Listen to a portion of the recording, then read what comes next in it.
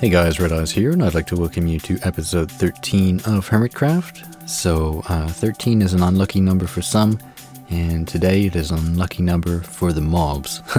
So first of all, there's an update on the trap I was working on with Zazuma, and after that it's working on the trap I've been starting in the nether. Now, I haven't made much progress on it, so a lot of the episode is actually in creative mode. There's a bunch of cool stuff to do with minecart grinding, killing mobs in minecarts, and as usual there are shortcuts in the description, and there's even some music right at the end. So, enjoy!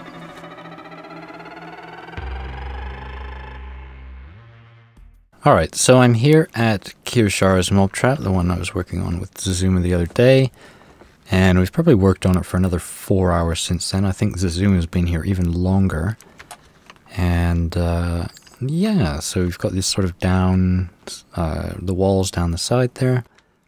I've realized that, well, we just put in the floor there, except for we need to light it up a bit, because spiders can spawn on those half blocks along the bottom, and possibly on the chests there. But we did a live stream, or Zuma did a live stream on Saturday night, so you can check that out on his channel, or on his Twitch. I think there's a copy too. But yeah, so we put in the lava there, so what happens is they fall down, they fall through the lava, and then they hit the hoppers at the bottom, and that seems to take care of them pretty quick. There are a few that get through, although they're gone now. There was a skeleton there, and I guess he had fire protection armor, possibly. And some of the spiders survive as well. Not those ones down there, that's just because we need more lighting along the bottom. Okay, I guess those spiders aren't going to be a problem. But yeah, I mean, I've turned it off right now because it is ridiculous. I've just been spending about 20 minutes just trying to clear out everything because I guess we don't have enough chests down here to fill up. I mean, these are just, they're not full now. Oh, that one's just filling up still. But, you know, if we look through here, bones, bones, bones, you know, arrows, arrows, arrows, the spider there. The spiders are actually good because we can turn all the string into wool. So I got a bunch of wool there, more arrows. I think there's just building stuff in these, yeah. And, now these are almost emptied back here. But look, oh no, that's zombie meat. Yeah, got like probably over 3 double chests, probably 4 in total if I got it all. And the thing is, because these haven't been getting cleared, we haven't been sending them anywhere. All the hoppers up here are sort of full as well. Oh no, they've cleared out now. Oh yeah, so they're clearing out.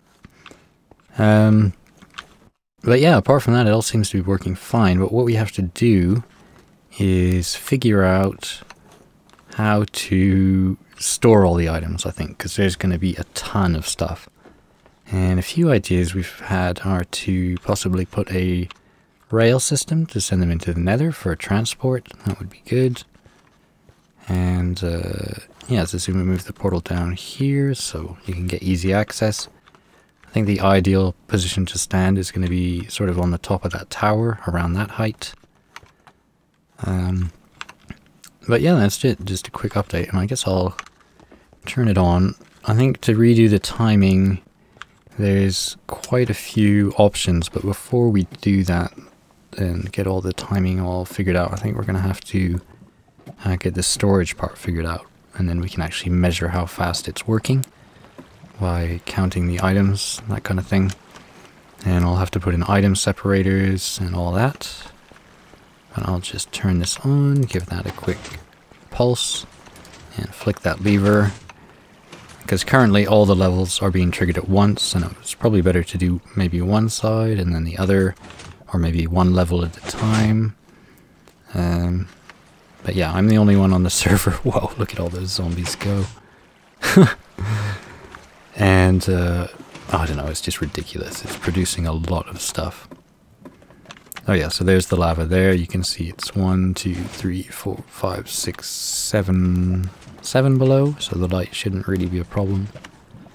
You can see how they fall through. Some of them sort of get stuck. It's the spiders that are the problem. Because what we did, we spent hours putting up these walls here. And then we tested it, and the spiders could climb the walls.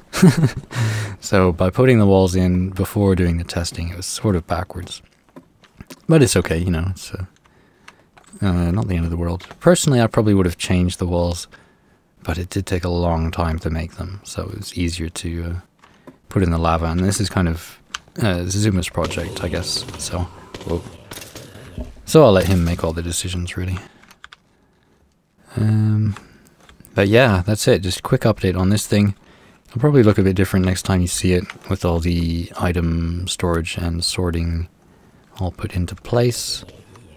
But yeah, if we just look up here, wait for the next flush, and then you'll see a whole bunch of mobs fall through that lava. And actually, it would probably be a nice idea to remove that bottom layer of cobble so we get a better view. Yeah, there should be a flush coming up now. Oh, that's just silly. It really is. So yeah, the mob trap is down there at the end of the corridor. A little bit further than that portal, there's another portal. And the hub is only just here. So it's fairly close. So I think it would be nice to have some kind of minecart thing. In fact, if you think about it, the portal is over, sort of in this direction over here. So it might be possible to... Maybe I can even see it from here. Oh, there's a new shop or something going up there. But I think we could just bring it into this shop area. Well, that's my idea anyways. And then, what is all this stuff? I'm sure you get the idea of what I'm saying. Just bring the drops into here and then everyone can get them when they want them. What is... Oh, maybe he's already had the idea. Oh. Are you selling it? Cheeky bugger. What a cheeky bugger, man. I guess he was taking control of the project, but he better give me some of that. What a cheeky deaky. Of course, anyone can always go and AFK at the trap themselves. Oh, I guess you need the sand as well, so that's sort of fair. Oh, I guess it's fair. Why not? What are all those pumpkins as well? That's quite nice. TNT. Yeah, anyways, I think I'll just figure out where the Kiershar's portal goes and see the shortest route to get to the shop area here. Yeah, so the mob trap is there, and if I come out here, where do I end up? Okay, I see some light here. And, oh yeah, perfect. So you end up right at the shop. So I think that would work out quite well. Alright, so we are in the nether here, and I think it's time to show you my big plans for this place. Even though I already started talking about them in a previous episode, I think I'll show you what I've done so far. And I have a build montage, but because the music might not be everyone's cup of tea, I've decided to put that right at the end. But anyways, I think it's time for the reveal so far of what I've done. And the wither skeleton farm. Here it is. Oh yeah. So, yeah, it's a wither skeleton farm. Basically, the spawning pads are there, there, and up there. So there's only sort of 4 rows in this area. Maybe not the most efficient use of space, but once everything around is all taken away and all the other spawning places are eliminated, or limited, whatever, then they'll only be able to spawn in here. Oh, and I want to be careful. So eventually it will start working. It's a long-term thing. And yeah, funnily enough, I just watched Etho's latest episode, and he started building his trap. And yeah, he was using a... Oh no, it wasn't a tripwire design. Or was it? I can't remember. But in any case, he's saying you can't set it up like this, or JL did, or something like that. But you can. The only issue is you have to use sticky pistons and then some sort of non-solid block, such as stairs, because the string will only get triggered when the mob spawns right in the middle here, right? So if it was to spawn where this stair was, it wouldn't trigger the tripwire. Now actually that can be used to an advantage. So you see there's one pad there, one pad there, and one pad there, and one pad there, and they're sort of offset. So what that means is that when a mob spawns, it gets pushed to the center, and if I walk here, well, I can't walk right into it, but you'll see I don't trigger the tripwire. So when a mob falls down, it's not going to be triggering all the other pistons below it. So that's pretty neat. Whoa! Oh my god, I've just realized it has a massive problem as well. Whoops. Oh man, this is... Whoa. Well, the problem here is I've put redstone up here. And it's going to trigger all the things beside it, which isn't what I want. I originally put the redstone here just to be able to disable the whole thing. Oh my god, I can't believe I didn't think of that before. So, well, there you go. Man, I got it wrong. And the one that isn't working there, I guess it's the one with the repeater above it. How weird. Wow, look at that. It's doing weird behavior as well. So I guess that's good to know. I have to take out this redstone here. But yeah, I'll just do that there, and now I can show you. So, imagine you come here, and you're a mob, and oh, I lost my stairs, so I can put down this half block just for now. I don't want to use half blocks because I have a 3 high gap here. What did I just throw away? I'll go and get it in a second. I have a 3 high space here to allow wither skeletons to spawn, because I'm sure they won't be able to spawn in a 2 high for very long. Doesn't make sense, and perhaps it's already been fixed. But apart from that, mob will spawn, and oh, I've got a solid block there. You'll see if I put a string down there as well, because I have this offset pattern, it doesn't trigger the piston below, so that just means there's less lag. And each segment can get triggered individually. Oh, that's quite a nice view running down here.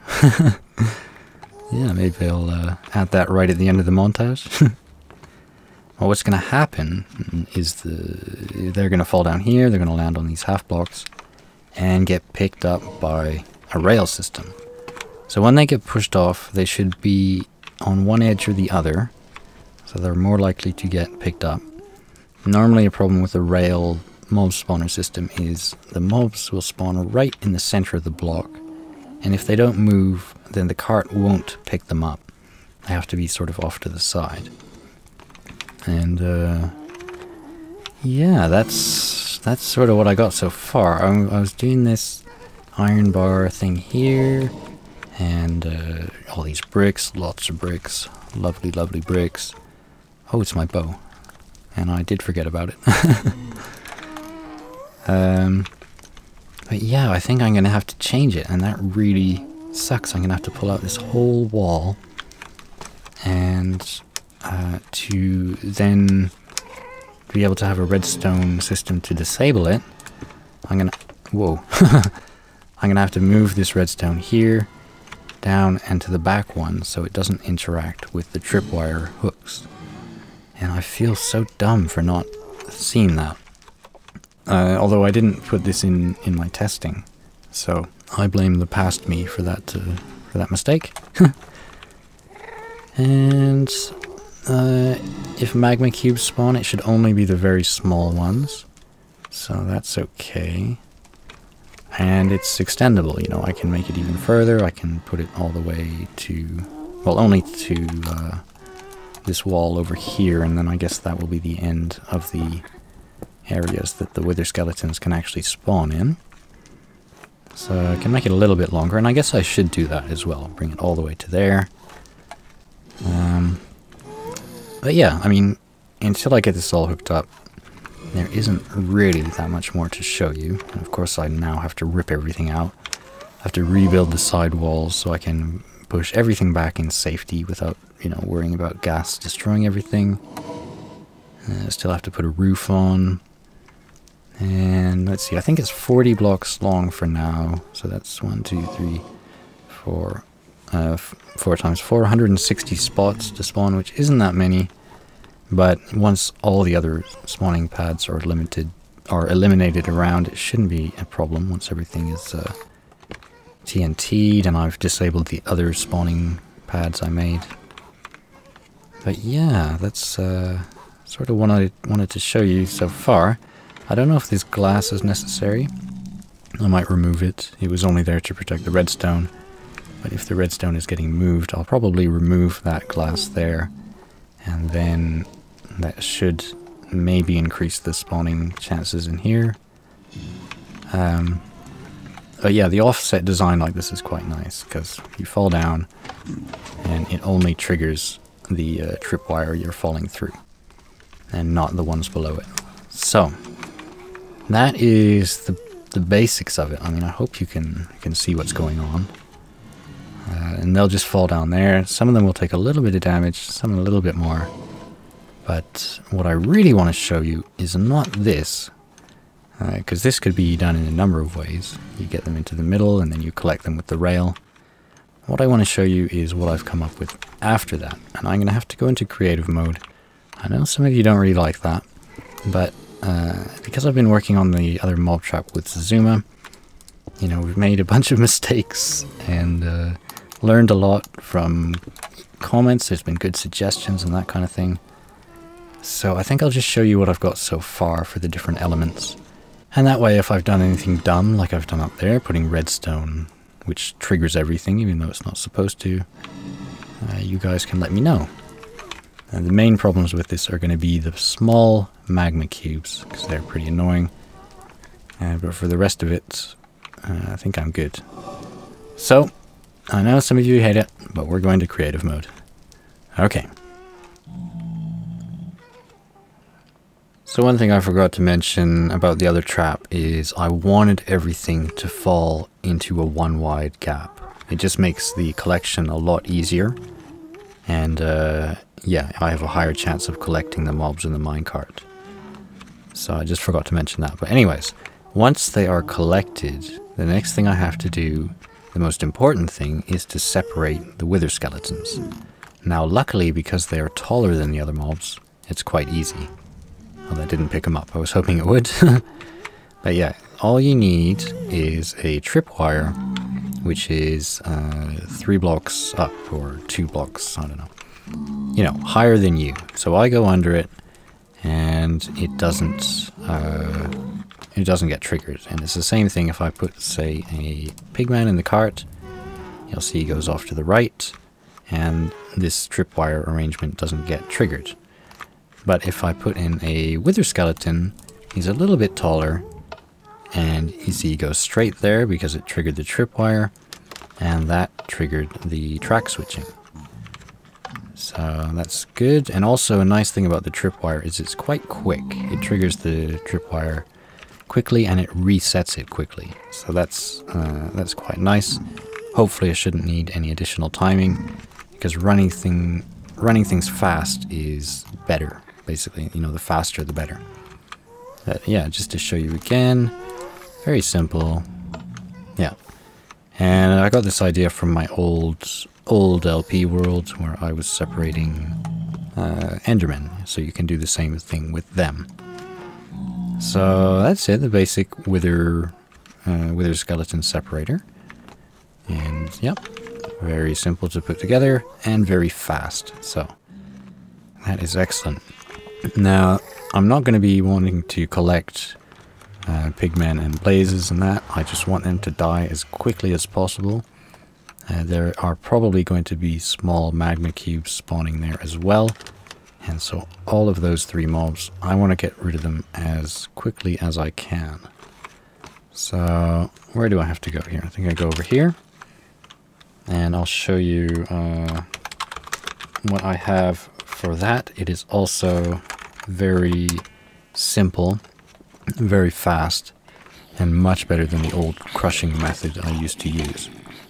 And it is going to be made possible using the amazing hoppers here. And yeah, this is the setup basically. The only thing I haven't done here is this should be hoppers down there, like that. Dun, dun, dun. And you know, the carts can go over there, no problem. Except for flying while putting down the rails is a bit annoying. But you know, you get the idea. All come on. Come on. There we go. All the carts, all the floor here can be hoppers, and then I can have glass on the side. So any mob that dies in here through suffocation damage, because they'll be in a minecart suffocating the whole way down, their drops will get picked up in the hoppers. And the nice thing about this is it looks awesome. Like, you can watch it running. You'll see what happens. The mobs go through and then they die sort of around the bottom, depending on how much fall damage they've taken, you know, because they'll be falling from different heights in the trap. But this system, it doesn't matter, you know. They can have any amount of damage, and as soon as they get in there, they'll start dying, and before they get out, they'll be dead. So I guess they're not going to get out. But yeah, currently I have this hooked up to a regulator, which is just a clock. So when that pressure plate, or whatever it's called, detector rail, or the one up here is activated, then it allows the clock to run. And that allows this piston, I always call them pushins or pistons, piston to run. So I'll just give it a quick head start. And you'll see it picks up the mobs. They go through, taking suffocation damage all the time. And around here they'll probably die depending on how much fall damage they've taken. But yeah, you can see some die up there, some die down there. But with hoppers all along, it really doesn't matter. And of course the items no longer stop minecarts, and that also makes this possible. Now I just want to try one thing, because you can see it's running pretty quick. For a minecart system, I don't think it gets much quicker than that, but it might, so I would like to test that, and I'll just stick that down to a 3 clock, or a 4 clock, and see if it still runs. Here we go. Yeah, and I could probably actually run it even quicker. Like maybe a 3 clock. So you could essentially kill a mob every 3 ticks, which is pretty good. But anyways, that's going to take care of the blazes and the pigmen. So that is good. And yep, the next issue is going to be the magma cubes. And this is the most annoying one to test as well, because when you use the eggs, you never know what size you're going to get. And if I test spiders, that's not going to be very good. Magma cube, there. So, again, it's a very simple setup. If the cart has a magma cube in it, or nothing in it, so after this system here, I'll pass it through this, and all this will do is either detect an empty cart, see, it will fall through the pressure plate, and it won't trigger that piston there. It will fall down on this side. But if it has a magma cube in it, oh, actually, I want to get the cart right by the egg there so I can put it down. Or actually, I'll put down the cart and then spawn the cube. There we go. That, you see, gets pushed over to the other side. So, yeah, very simple. That's my magma cube detector. I'm going to make sure there's no cubes in the cart because, you know, they're very small, so otherwise they're hard to detect. And this system as well will run very quickly. I think But of course there's not going to be a magma cube coming out in every cart, so yeah. Okay, got a big one, forget it. The next problem is killing the magma cubes, and yeah, I've seen a few people using this setup, like DocM. Yeah, I don't know who came up with it, but you know, you have the minecart there, and it goes into the cactus and gets sucked into the hopper. So that will then feed these carts here back into a system. They can come out of a dispenser, I believe. But if I set it up here with the cactus around it and try and get another magma cube, you'll see... Oh, he dies. Yeah, so it will suck up the cart and kill the magma cube pretty much instantly. And all it is the angled rail going up here, 3 cacti around the hopper, and a solid block to prevent the magma cube from jumping backwards. And I could even put more cactus down there. Yeah. I know I could make some system to, you know, only have small ones and break them down, but, you know, I don't think it's necessary. But these guys are the worst. Stupid magma cubes. And hopefully they're not going to be spawning on the rails in the wrong spot. Okay, there's some small ones. Come on, catch him. Ah, sorry, I missed that. I'll try again. Come on, just give me small ones. There we go. Nope. But yeah, it doesn't matter if a magma cube isn't in there, which is important as well, because they could despawn. That's what would happen if there was anything on the track and it bumped into it. It would just stop the cart. But, let's see. There we go. Yeah, they just die instantly. So really, I'm really pleased with myself. Because I don't know, everything just, it works fast, and that is key to this minecart stuff. Yeah, it's going to be very complicated though, because I'm going to have some sort of master output, which is going to be outputting the carts, which go into the trap. And then, you know, because some carts will come back empty, some carts will come back as carts, which need to be dispensed to become, you know, to get on the rails again. And then a bunch of them will go over to somewhere else, the ones which collect the wither skeletons. They'll go to a portal, and it will be something similar to this. That's the one element I haven't quite worked out yet, but it should be fairly simple. And actually, I think I did work out the wither skeleton collecting system.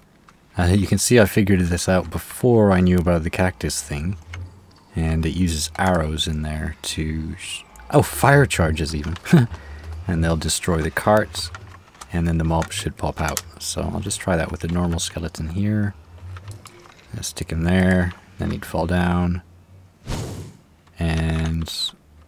okay, I guess that's the version that didn't work. Maybe it needs to be a little bit higher. I'll try that again.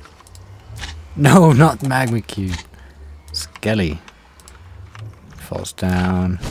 Yeah. Oh, sorry, I didn't get a very good view there. I'll just put a glass block here instead. Like so. Okay, so skeleton or whatever mob would spawn there. Cart would go down, get destroyed, and you saw the mob get sucked into the nether there. Although I think the cart did as well.